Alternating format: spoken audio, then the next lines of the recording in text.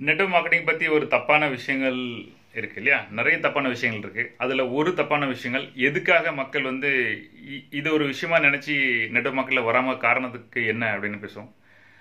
இதில் ஒரு விஷயம் வந்து என்னன்னா, எனக்கு வந்து கான்டாக்ட்ஸ் இல்லை, எனக்கு வந்து ஃப்ரெண்ட்ஸு கிடையாது, எனக்கு நிறைய பேரை தெரியாது, அதனால இந்த பிஸ்னஸ் எனக்கு வராது அப்படின்னு நினச்சிட்டு இருக்காங்க. பட் ஒரு விஷயம் வந்து நீங்கள் நினச்சிக்கிடணும், தெரிஞ்சிருக்கணும்.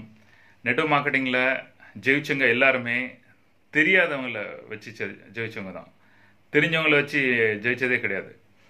ரொம்ப குறைய கொஞ்சம் வேலை செய்யலாம். ஆனால் எவ்வளோ பேரும் எனக்கு ஃபோன் பண்ணி அழுகிற விஷயங்கள் என்னென்னா, சார் அவன் எல்லாரும் கேவலமாக பேசுகிறாங்க சார், நீங்கள் யாரை நண்பன் நினச்சிருந்தீங்களோ, யாரை உறவினர் உங்களுக்காக என்ன வேணாலும் செய்வீங்களோ அவங்களாம் அவங்க வந்து ஜாயின் பண்ண மாட்டாங்க.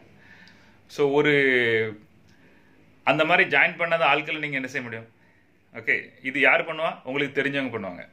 ஸோ இந்த தெரிஞ்சவங்களை நம்பியா நீங்கள் வந்து பிஸ்னஸ் பண்ணலாம்னு நினைக்கிங்க?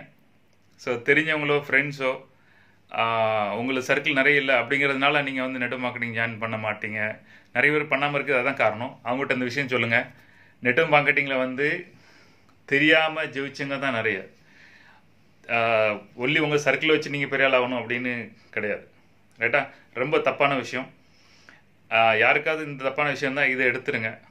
ஏன்னா இதுதான் உங்களோட டவுன்லைனை நீங்கள் யாரை பார்க்க போகிறீங்களோ ப்ராஸ்பெக்ட் அவங்களும் இதை நினச்சிட்டு இருக்கலாம். ஸோ ஜெயிக்கிறவங்க எல்லாம் தெரியாத சிட்டியில் தெரியாத ஆட்களை நிறைய பேர் என்கிட்ட பேசி உங்கள் டவுன்லைனில் எவ்வளோ பேர் என்ன எது பண்ணும்போது கேட்கும்போது தெரியும், அவங்கள்ட்ட டவுன்லைனில் ஜாயின் பண்ண அவ்வளோ பேருமே வந்து புதுசாக ஜாயின் பண்ணவங்க மட்டும்தான். தெரியாத நபர் தான் ஜாயின் பண்ணிருக்கு ஜாஸ்தியை தவிர தெரிஞ்ச ரிலேட்டிவ் ஃப்ரெண்ட்ஸ் ஜாயின் பண்ணது ரொம்ப குறை.